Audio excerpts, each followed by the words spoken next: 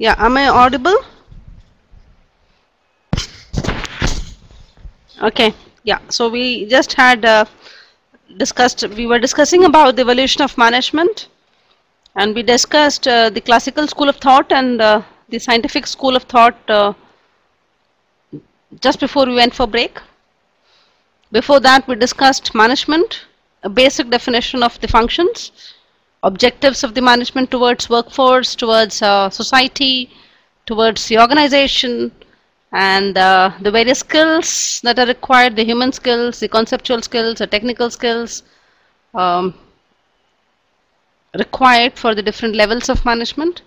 So basically the purpose of the class for the first session was to introduce the management, the concept of management, the concept of organization, the important contributors to the development of management thought, and continuing with that, we moved on to the evolution of management. So I intend to touch upon, if you have the books from till chapter almost 4 today. I don't know whether I'll be able to complete that, but that's what the plan is. So I need to slightly expedite the whole process. Yeah, you will get the link towards the class. So now what I'm going to touch is the behavioral era, which existed from year 1930 to 1960. The assumption here about people are that they are social and self-actualizing. The major contributors are Elton Mayo, where the Hawthorne experiments were conducted. Theory of human needs, where Abraham Maslow talked about it. Theory X and Y, Douglas McGregor contributed theory X, Y and theory Y. In the conceptualization of management about people they govern or they have under them, right? The behavioral school of thought. The behavioral school of thought emerged when the need for harmony at workplace was realized. We just had Mary Parker Follett saying management is both art and science, of getting work done. So that is where the realization started beginning of having to get your work done through people. 1968 to 1933.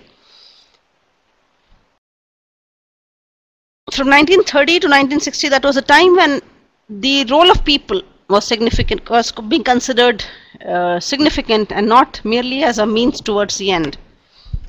Managers realized that behavioral patterns could not be easily predicted. They felt a need to better understand the human nature and became more interested in the perspective of people. The behavioral school of thought greatly borrowed from psychology and sociology.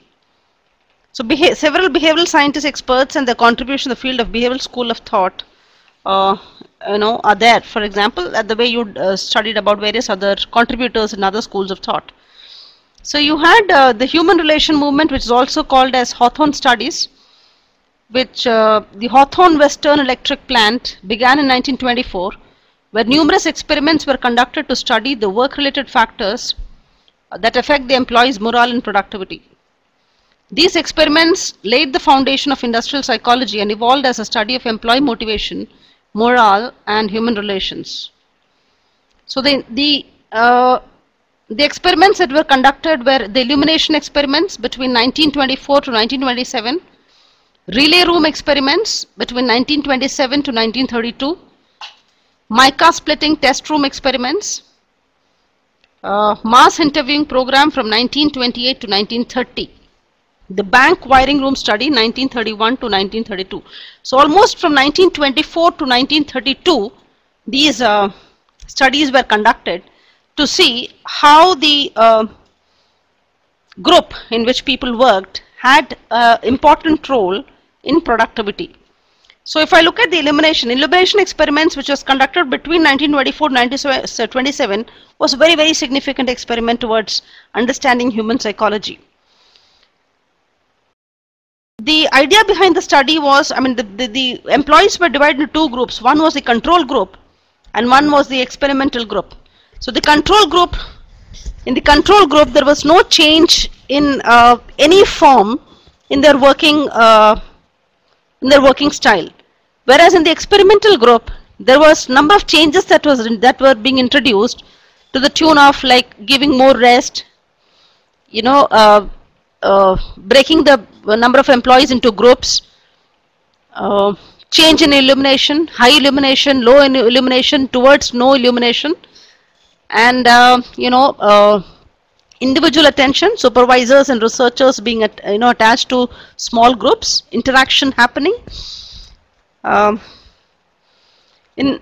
Two groups were formed. The first group, control group, was made to work under the existing illumination condition throughout the experiment tenure, and the second group was made to work in a changed illumination conditions.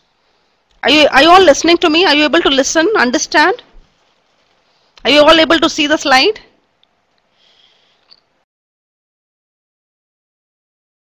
And the experimental group was made to work in the changed illumination condition. The findings were astonishing because the productivity of both the groups increased. In the second chance, the researchers decreased the light intensity. This time also the productivity went up for both the groups. Therefore, they reached out a conclusion that there was something more than wages, incentives, working hours and working conditions that was eventually driving the productivity of employees. The reason could not be identified, and these experiments paved the way for another series of experiments called the relay room experiments. Relay room experiments were conducted by Professor Elton Mayo and his associates in 1927. See, this was a time when a lot of diagnosis was being done about how to increase productivity. Was it merely science, or had it more to do with science and logic? The control group and the experimental group. So the relay room experiments were conducted, these experiments were conducted in a test room with the help of 2 girls. The 2 girls were asked to select 4 more girls, and all the 6 girls were given the task of assembling telephone relays. These experiments incorporated manipulation and numerous factors such as incentives, work duration and rest periods duration to measure their influence on the productivity of girls. The performance and productivity of girls were observed for 5 years by changing various factors from time to time. The findings suggested that the variations in factors such as pay, incentives, rest, and working hours do not cause variation in factors such as productivity. Is it clear? Then came the mica splitting test room experiments, where the piece weight system was kept constant and changes in work conditions were incorporated. It was observed that the productivity of workers increased by 15% for a period of 14 months. From 1928 to 1930, 21,000 employees were interviewed to record their concerns and grievances. The findings indicated that certain factors have an impact on the productivity of workers. When the workers talk and speak out their grievances, then their morale increases. So worker satisfaction is directly related to the social status of the working organization. Then came the bank wirings room study from 1931 to 1932. That was conducted to observe and analyze the dynamics of a work group when incentive was introduced.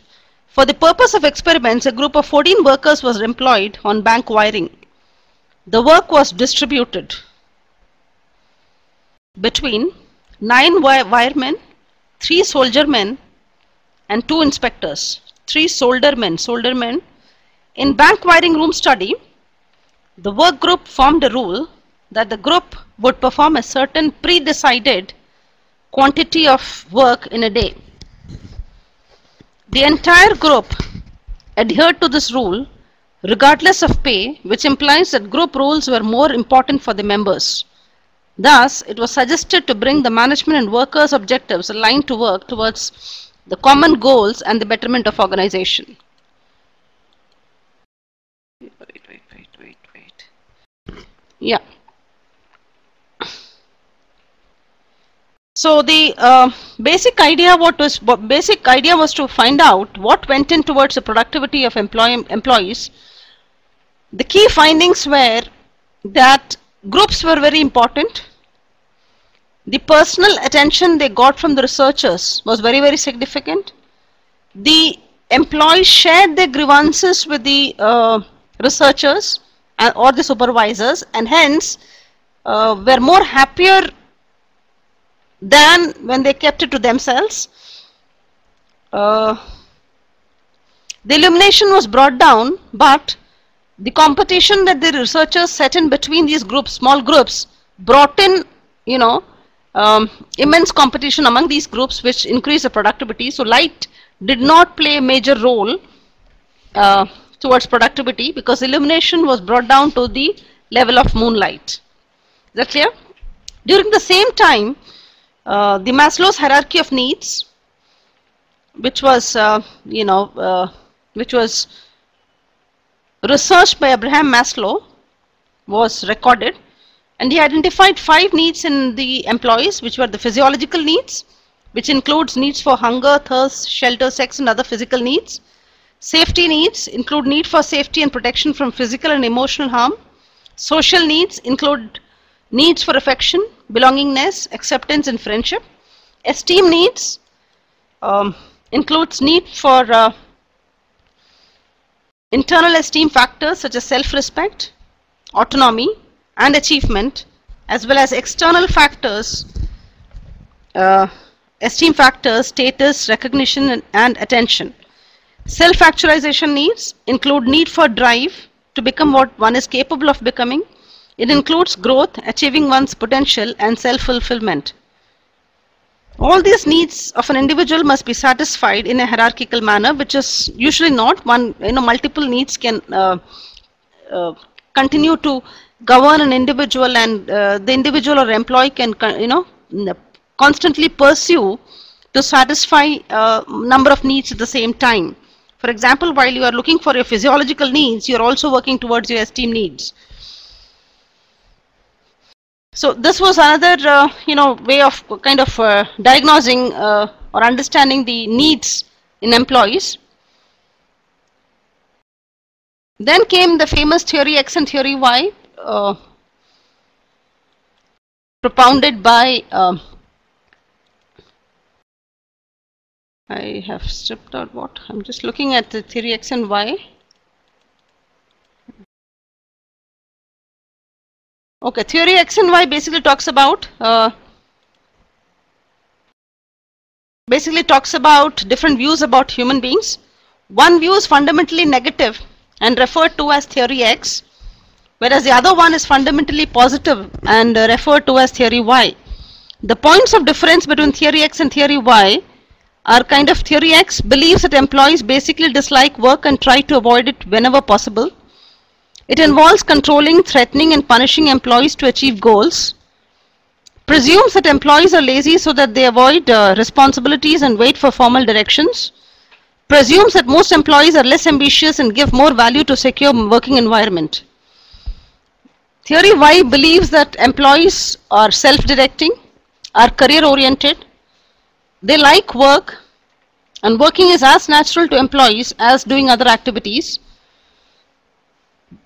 Presumes that a normal person can learn to accept, even take responsibility.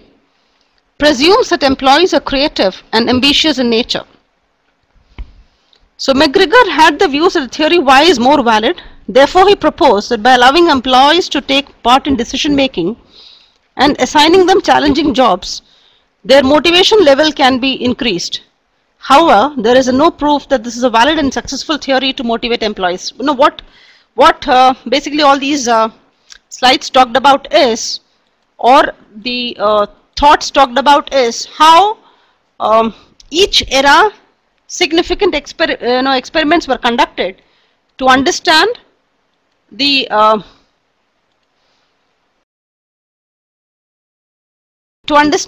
contribution of people towards productivity and what can be done to help people contribute more. Then came the modern approach to management, which consists of the quantitative approach, the systems approach, and the contingency and systems approach. The quantitative approach also, management science. What basically this particular modern approach says is, it refines and extends and combines all the classical and neoclassical approaches to management. So the quantitative approach to management refers to an approach which is also known as management science approach. It was developed during 1950. It provides systematic and scientific analysis and solutions to the problems faced by the management. Quantitative approach to management stresses on using mathematical and statistical tools such as linear programming, simulation, probability queuing theory, and game theory for solving complex managerial problems. These quantitative tools help modern managers to take accurate decisions. Am I audible to all? Yeah, Alok, you had one question. Carry on.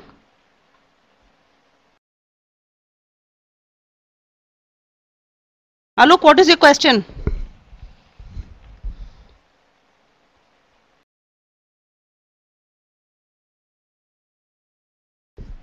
So these quantitative tools of decision making are also called the operation research tools. The quantitative approach involves using computer-aided technology in various functional areas such as production, finance, costing, transportation, and storage.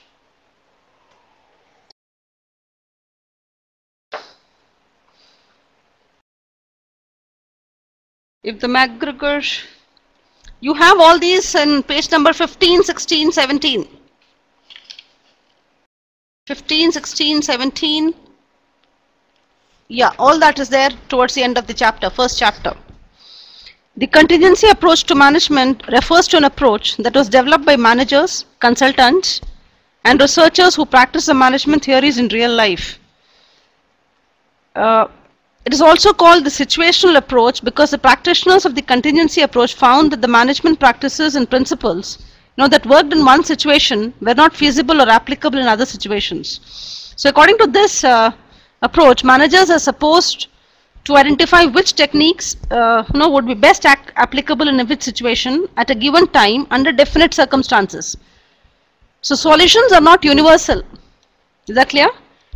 So your organizational history, your culture, the situations around, the context, the decision making, the complexity of the problem all has to be studied to replicate a solution, right? So an example can, for example, when the rate of productivity in a publishing organization needs to be increased, a classical theorist may advise a work simplification scheme. A behavioral scientist, on the contrary, would try to create psychologically motivating circumstances and may advise a scheme of job rotation or job enrichment. A behavioral scientist may conduct a root cause analysis of the problem or situational analysis and try to design a method or technique that work best in that particular situation. So a customized method could be evolved, and today when we look at management approach towards the society, towards the organization, towards the customers, market, we are looking at more of customization happening because it's all situational. So actually we are seeing a lot of contingency management in practice and in prevalence. The systems approach of management basically talks about an organization as a complete system that is unified and comprises of many interconnected parts, which is about the input, the process, and the output. So subsystems refer to the sub-entities or the sub-functions that are there. Synergy refers to a situation in which this resultant combined effort is greater than the sum of efforts. For example, what kind of synergy exists within the organization among different functions.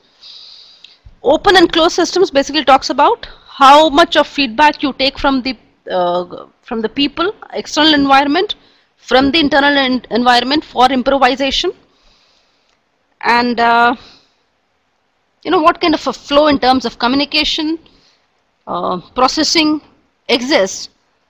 So there is a constant interaction between input, process, output, and there is a feedback loop. So it's a system-oriented, external environment-oriented management approach. And today, if you look at various leaders talking about their organization, their product and services, they all talk about what kind of research they conduct, what kind of interaction they have with their retailers, with their consumers, and how do they use these feedback for the betterment of the organizational product and delivery of services, right? So that's about the modern approach, where we are talking about the data analysis, applying quantitative analysis, the contingency thinking, which is about situational management, and the systems approach.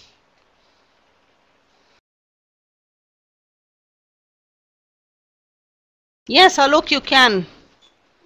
I'll send you you write down my email, ANITAMATHEW .IMT-CDL@gmail.com. So you could ask me, your queries. But I'm sure at least the whole discussion would have,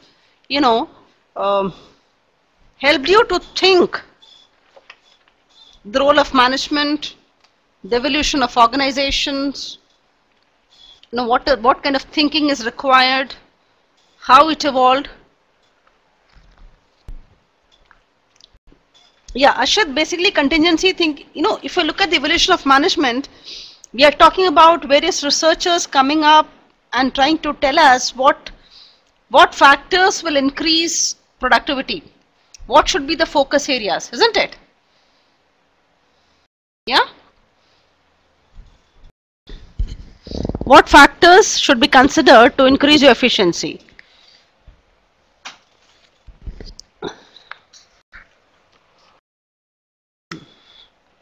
Whereas never mind, I'm sure you can send me, I'll to your test mail, I'll send you the details. Look, I can send you the details. So contingency thinking basically talks about there is no universal formula for any predetermined solution or to replicate a solution, right? So when I'm talking about this, I'll tell you, if Mr. M.V. Kamath has been appointed as the head director in Infosys, it doesn't mean what succeeded in a banking industry will replicate in an IT industry.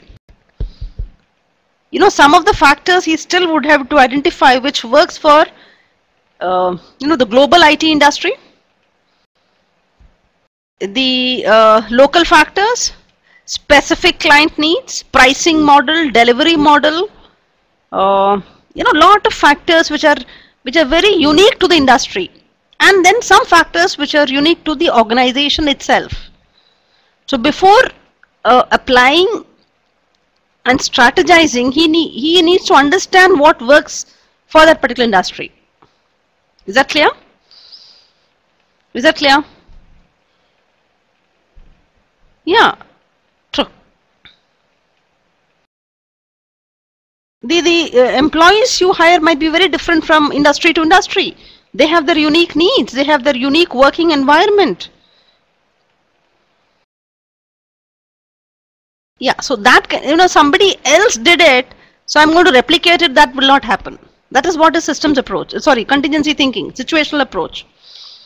At times when you join an organization, you will find X person did this. Now he has left the organization. Y person joins. He'll come up with his own unique outlook, orientation towards work and towards various factors in the organization.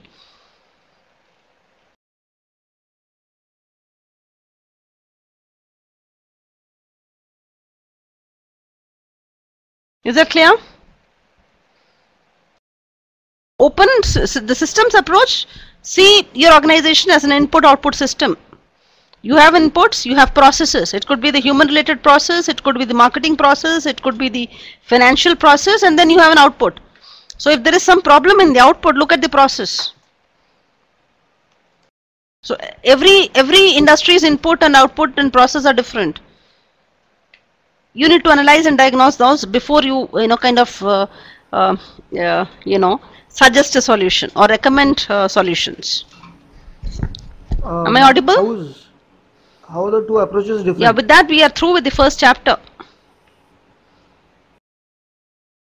Hello ma'am, how are the two approaches different?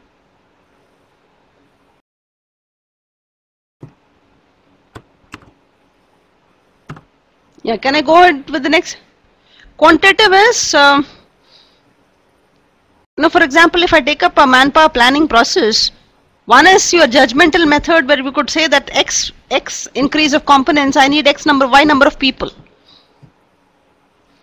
When you are applying a quantitative, you could apply a linear programming or maybe a regression model and say that, how many dots fall in the same line and hence predict as many number of people. Right, some kind of a ratio analysis. So in your actual work also, you might be doing some kind of a, you have Excel and maybe SPSS where you do a lot of mathematical models, use mathematical models and operations management to predict numbers. So numbers, quantitatively you arrive at numbers, maybe in fixing your targets, in fixing your objectives, in fixing your goals. Some organizations say we want 5% growth. Now how is that 5% arrived at? Or maybe number of products. How is the number arrived at? So a lot of somebody said Six Sigma, TQM.